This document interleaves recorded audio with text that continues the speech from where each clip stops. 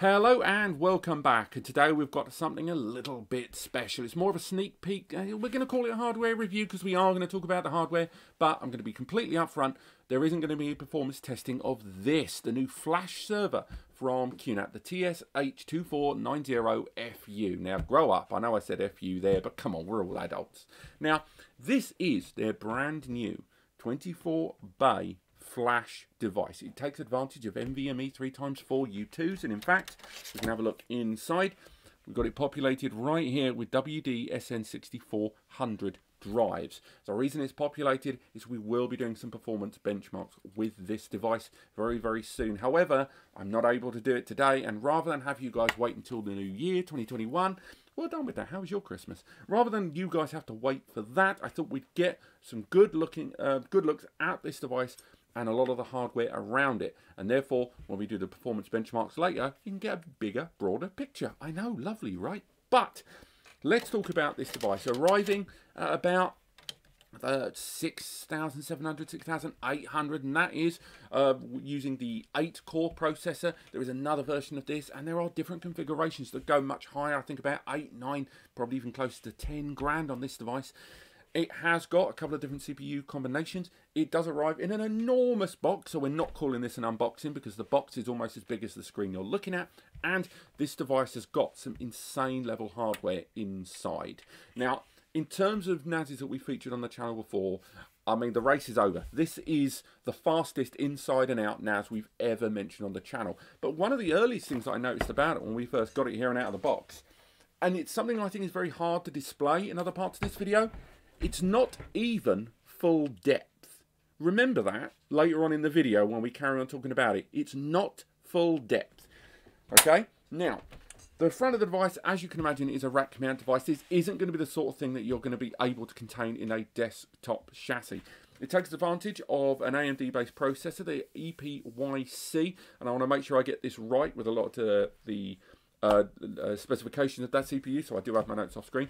You can go for the 8-core model, which is the C302P. It's a 3.1 to 3.2 gigahertz 8-core processor there, and there is a greater 16-core version, and that is the 7232P, a 3.0 to 3.3 gigahertz CPU. Now, this CPU arrives, we've checked it for recording, 128 lanes of PCIe 4, and it does take advantage of them. Now, inside this device, as mentioned, you've got all these lovely bays right here. Now, for those that aren't aware, U.2 is arguably a PCIe connection there on the rear, comparable to proprietary SAS. And if we have a look at it there, we've got that connection. And again, you don't have to fully populate this device, but arguably, companies that are looking to invest in a solution like this, as big as that number is, and this does correspond to a lot of conversations we've had before recording, this device, the price tag it arrives with is quite minimal compared to the cost of populating this device.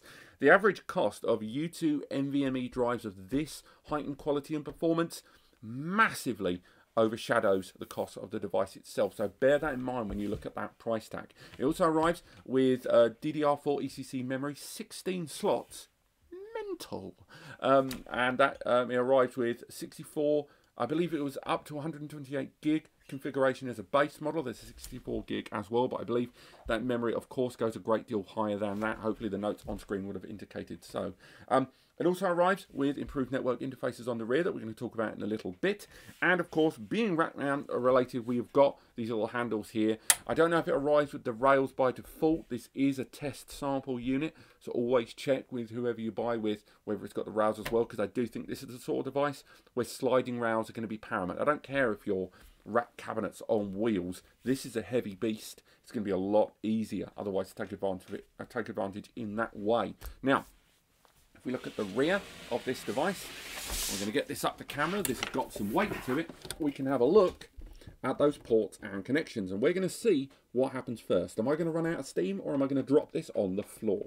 Now, we'll have a look at those connections and take a good look at what we get for, you know, 6 to 10 grand these days. Now, we've got a couple of PSUs here on the side, and there's a redundant PSU option here, but it is of course worth highlighting, again with redundant PSUs, that really you're only going to use the one that's there. So if one of your PSUs fails, your connected users, your shares, you know, all your VMs, that sort of thing, they don't notice. Only the admins get a notification that one of your PSUs may have failed. And bear in mind, in most devices, the PSU is probably the second most frail thing outside the media. But in the case of this, using NVMe SSDs, I'd say the PSU is probably more of a concern than anything else. And even then, that concern isn't particularly large. Now, each one of these PSUs that is covered by the 5-year warranty is 1100 watts. So you've got 2 of them in there, but you can't combine them. That is your limitation. Now, a number of you, myself included I might add, would wonder why you'd need that much power for this device. But you have to bear in mind,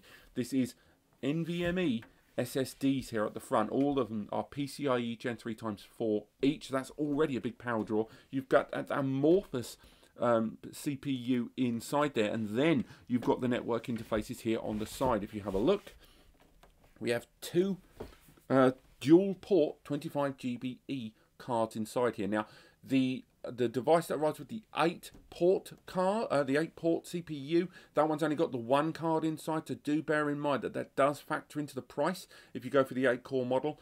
But each one of those ports is 25 GBE. It's got internal controller there, and we can see that on screen, the chipset. There are 2 floating around there on the manufacturer's page there, so rather than point one out, they should both be there for you to see. And of course, link aggregation is supported with a potential 100 GBE combined throughput possible on this, and that is when this kind of media really gets to shine. Because let's face it, in this device, the media is not going to be a bottleneck in most regard. The amount of performance, the thousands of meg each one of those individual drives are going to throw your way, even outside of a RAID, become, you know, insane later down the line. You are talking read writes here, we're talking 10,000 and above, and of course the IOPS there to match. I believe read IOPS close to 250,000 as well. Now, the device, alongside those connections, we have 2 hilariously bog standard USB 3.2 Gen 1 ports there. And again, for those that aren't up on the ever-changing USB naming culture, that just means 5 gigabits per second each. But bear in mind, those ports at this point, they're UPSs and connected maintenance devices. You're not going to be using it as an expansion port, certainly, because those ports are just not going to give you the throughput that that media deserves. Maybe, I'm not 100% certain if there is a QNAP expansion currently out for this, or this device is newer than any expansion. So it'll be interesting to see where they go forward on this. Alongside that, we have a couple of onboard LAN ports there, which again are 2.5 GBE, which in this context is comical, but for maintenance purposes, that's still better than nothing. And it's good they didn't just cop out on a 1 GBE regardless, but realistically, they are still just typical CAT 2.5.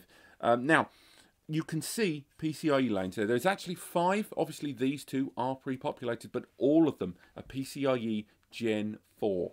And we have a combination of Gen 4x4 and Gen 4x8 here. But just bear in mind that the best slots are already taken here. And the combination of cards you use will affect the throughput of those individual connections. Now, what we're going to do is we're going to get the lid here off the top. We've got the screws here on the back. We've got these nice thumb screws, so we can take a good look inside this device. And I'll be honest, this is me looking wussy on camera because I think I am going to need a screwdriver. There you go. Let's have a look inside there. Get that out.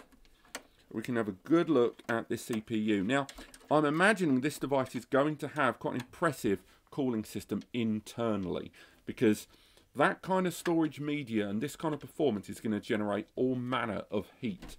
And of course, the CPU is almost certainly going to have a heatsink, but is it going to be a case of, as we've seen on, say, the 88X series, where that CPU has been quite, here we go, we'll get that out of there, and it's a slide design, actually. Have a look at that controller. With that, I'm sorry, that's getting picked up on the mic, guys. Slide that out. We can have a good look at the internals of this device. So here we go. There are all those lanes inside of all of those memory slots there, and they're one in, one out right now during the half population of those bays inside. We have that enormous metal mixture heatsink there. We've even got copper piping as well, which is great to see on this device.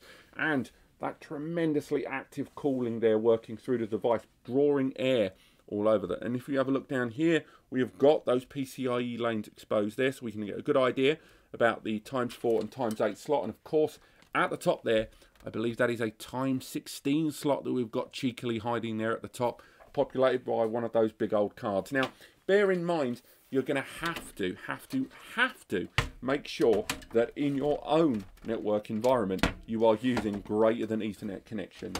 Yes, of course, the internals of this device, a lot of the performance benchmarks and the performance this thing chucks out are for those internal databases, but to be able to interact with it at speed with low latency, high performance, bear in mind you're going to have to upgrade your internal series of connections as well. There is a degree of backwards compatibility with those SFP ports there, but it is going to depend on those transceivers that you have inside, so bear that in mind. Now, what is it that QNAP are bringing to the table in terms of software on this device? Well, of course, we are seeing ZFS make its way here. We have got QuTS Hero inside this with all the benefits of data inline compression and deduplication, but there's also very much SSD targeted stuff with this device, with SSD anti-wear QSAL, which I believe should be launched now. When we first talked about this device, it hadn't quite reached fruition.